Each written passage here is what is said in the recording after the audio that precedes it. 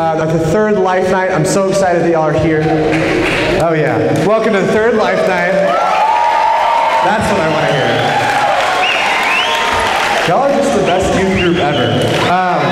Literally. Awesome. So tonight we're going to be talking about Jesus. Oh, so smart, so smart, so smart. So, if you don't, a lot of you know me at different levels, different varying levels about things that have happened in my life or whatever. If you asked my mom, or, which she's usually here, but she's not here tonight. If you asked my mom what was like the characteristic trait that made up myself when I was a little tyke, it would be that I was, out of the 3 kids, I was the rule follower. I was the one who, like, don't put your hand on the stove. Okay, I won't, because I don't want to get burnt. That's logical. Thanks, Mom, for that advice. Don't talk to strangers, so I would naturally stay away from the 15-passenger white vans with no windows on them. And I would stay away from, here, want some candy, all that kind of stuff.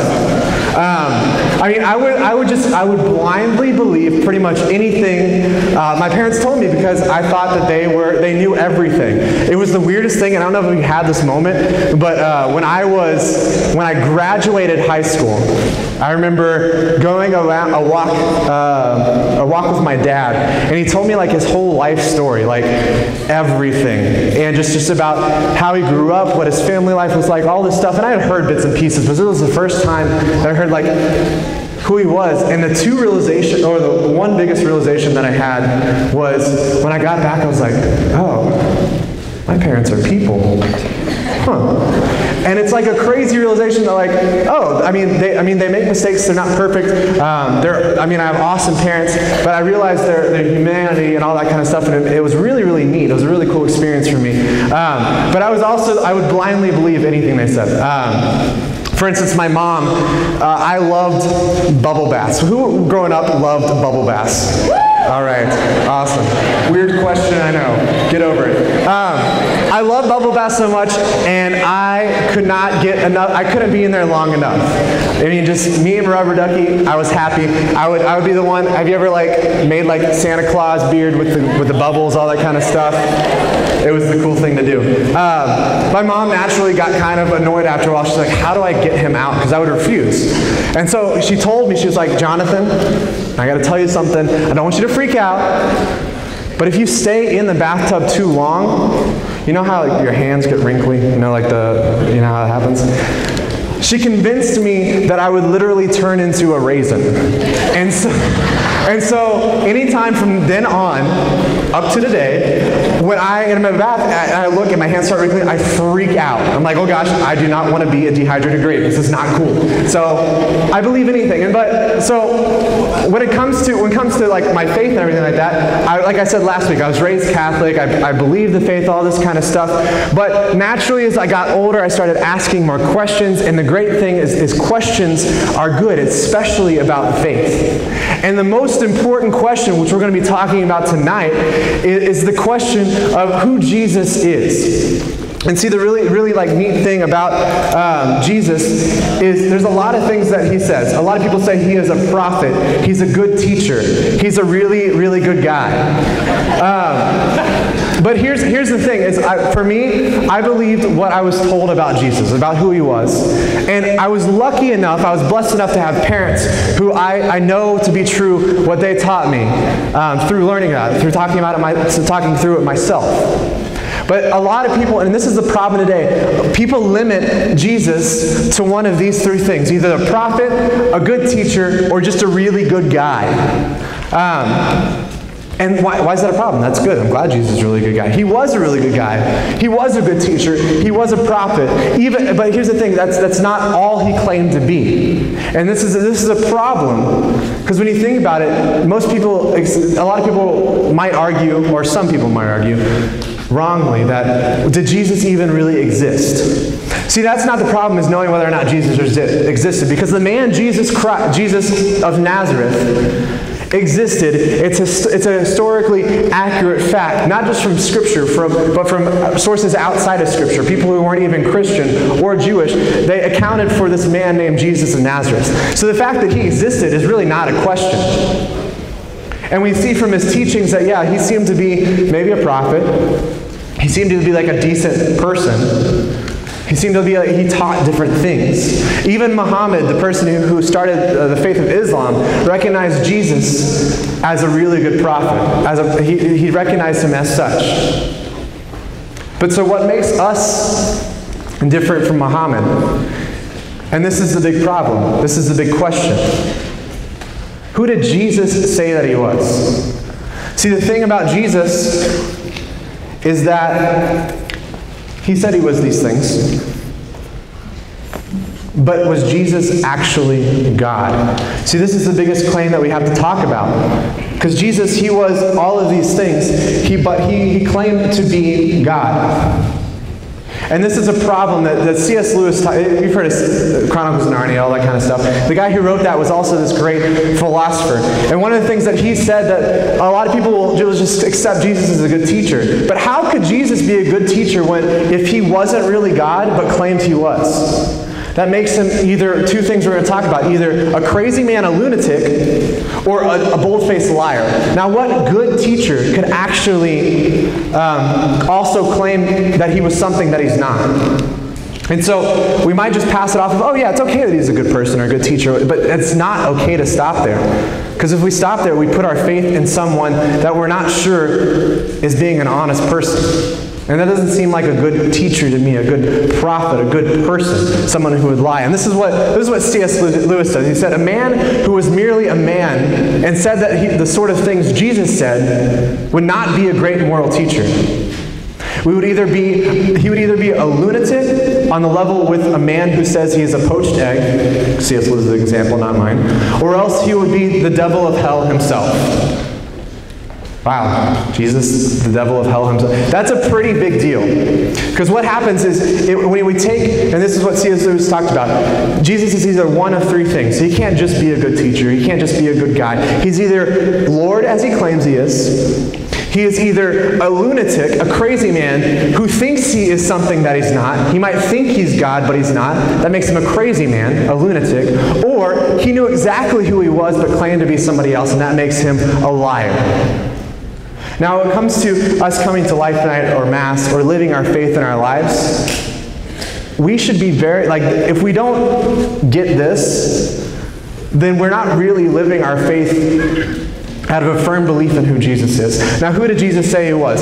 Jesus said that he was God, as we talked about.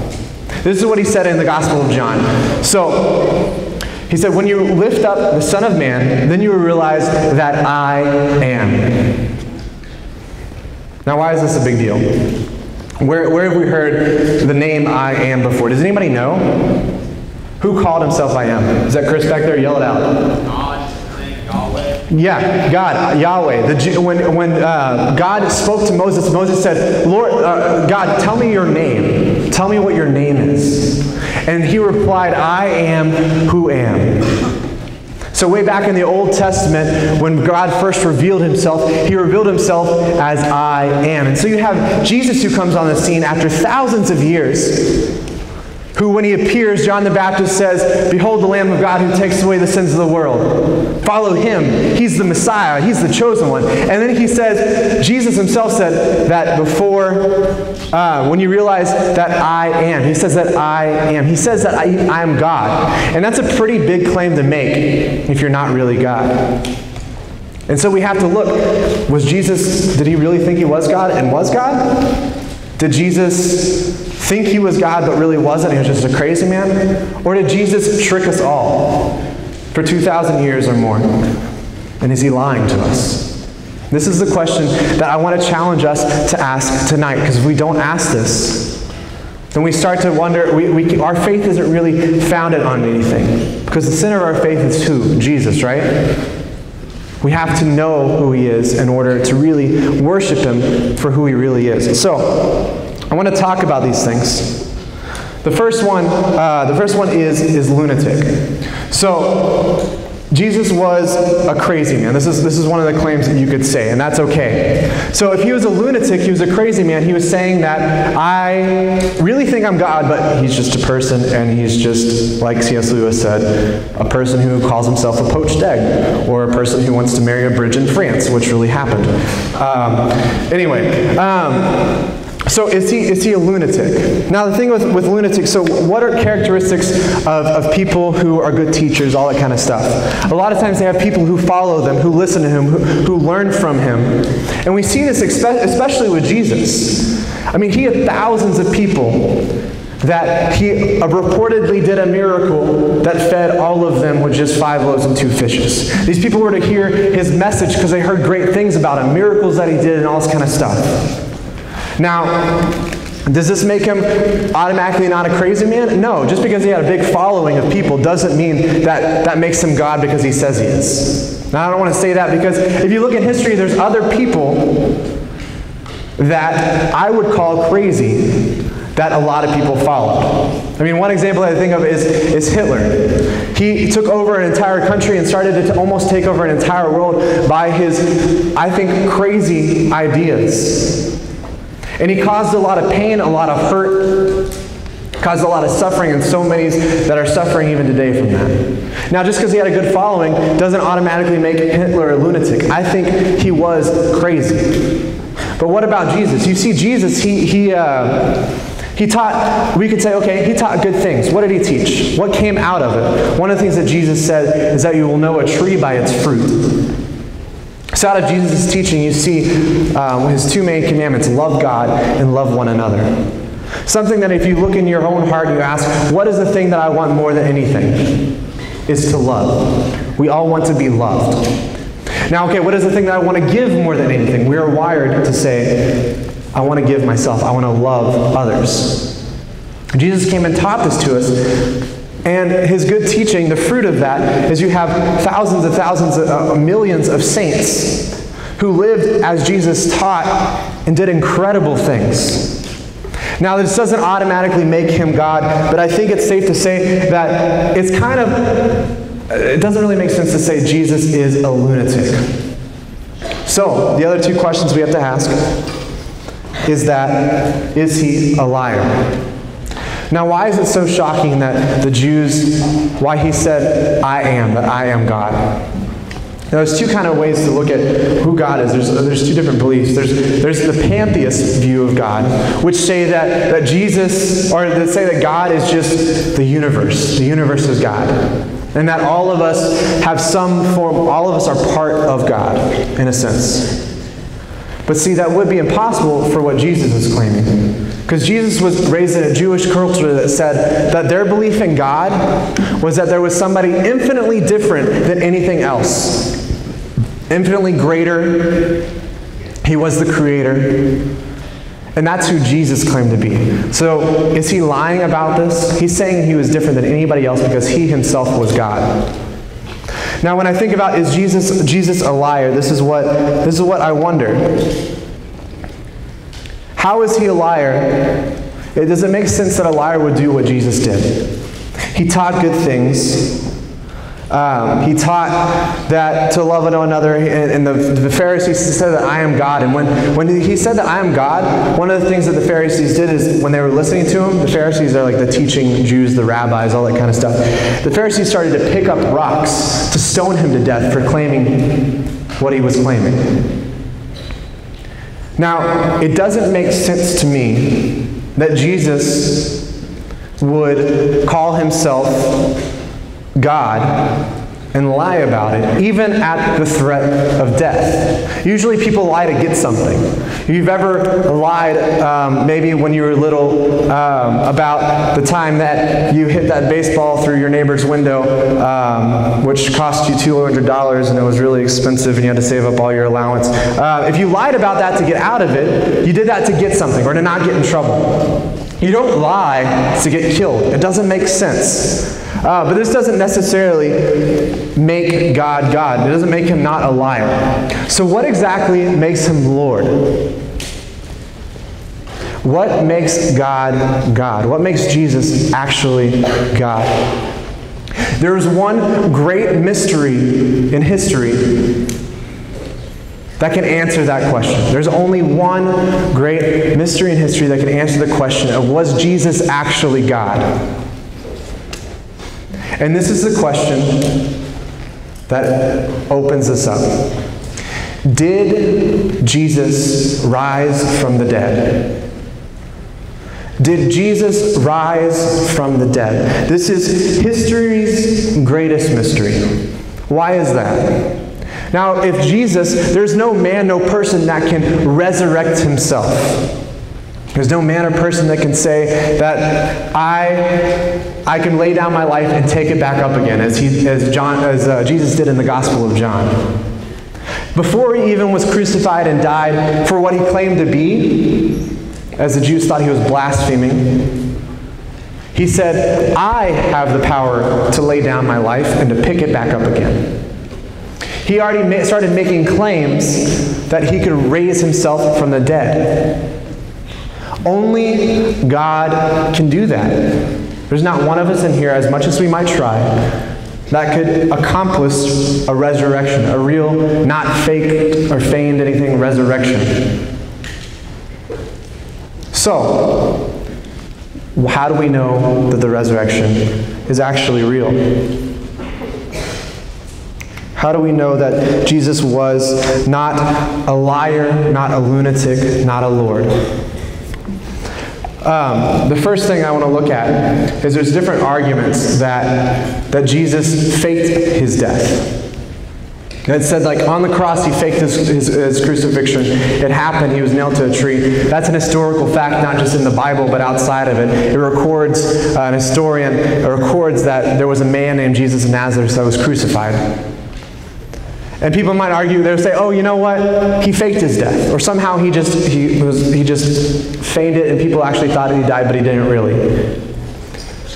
That's a little hard for me to believe in my own life, because if you look at it, two things. What was a crucifixion? A crucifixion was an execution that happened by trained executioners. The Romans were experts at killing people by crucifixion.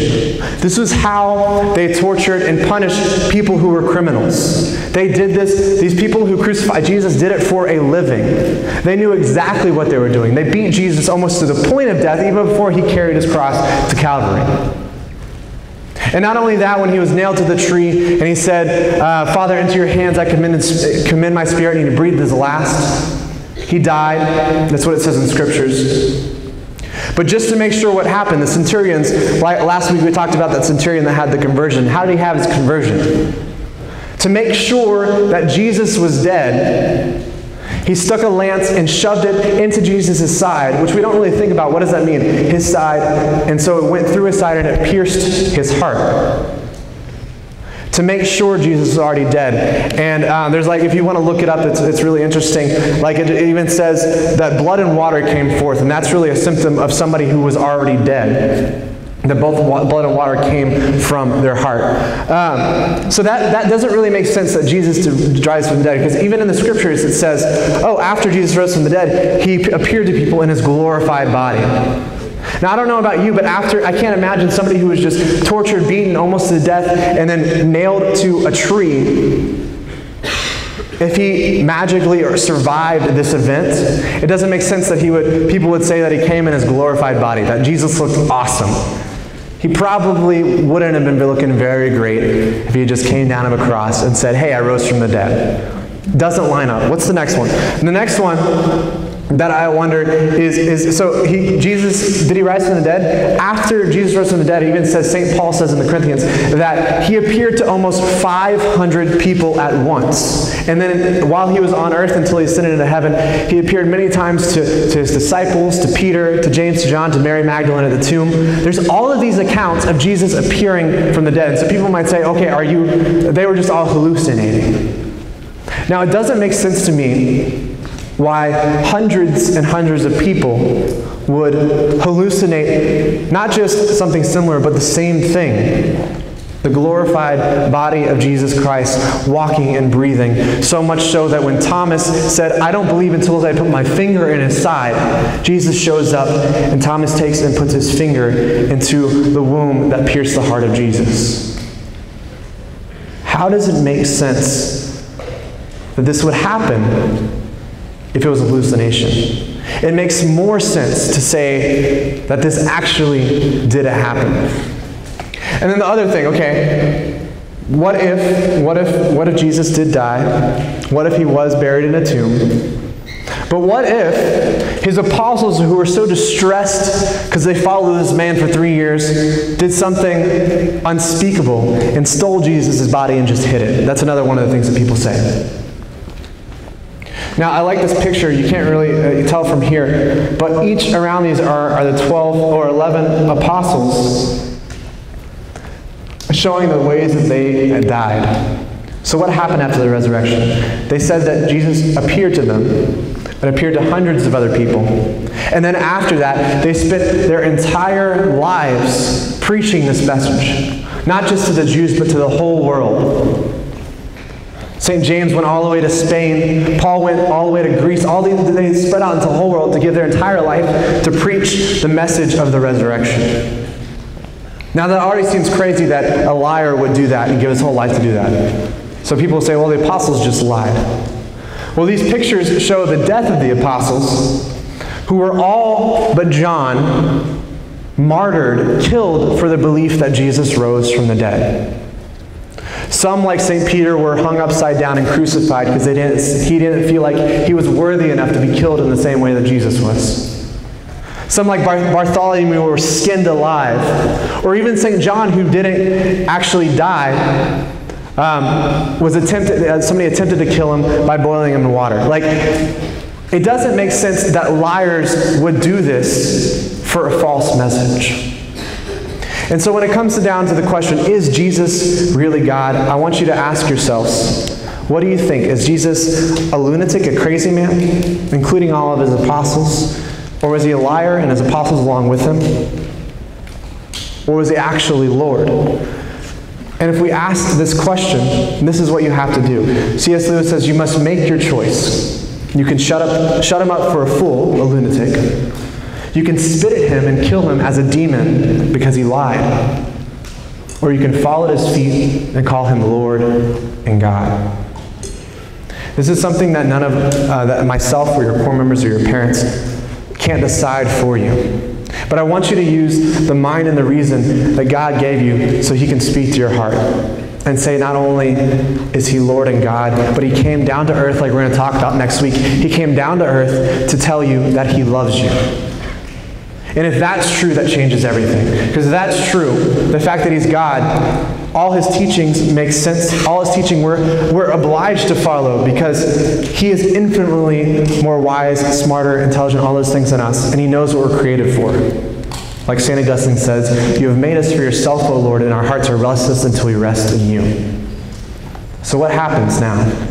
If we look at the fact of Jesus is God, then we have to look at our lives different. Because we are Christians. We are followers of Christ. We believe that Jesus Christ is God. And so we give our whole lives to him, like the apostles did. And from my own experience, I can say that if we do this, it will be a challenging journey, but it will be the most worth it journey ever. I do all of this, and your core members are here, your parents are here to raise you in the faith, because we want to give everything that we have received from him to you. We know that it's a life worth living, a life that is sometimes difficult, but a life that we start to become who we were created to be. So let's pray. Let's ask the Lord to reveal himself to us. In the name of the Father, and the Son, and the Holy Spirit. Amen. Jesus, you claim that you are the great I am, God with us, Emmanuel. Do not just speak to our minds and our reason to see that this is logical or true, but Lord, I ask that you convert our hearts. Take our doubts, our fears, our insecurities, our anxieties, and cast them upon the wood of your cross, Jesus, so that taking them in your death, you may bring new life to us by your resurrection. We thank you, Jesus, for coming to earth and for telling us that you love us through every action, through life, through death, and through rising again. In your name we pray. Amen. In the Father, Son, and Holy Spirit. Amen.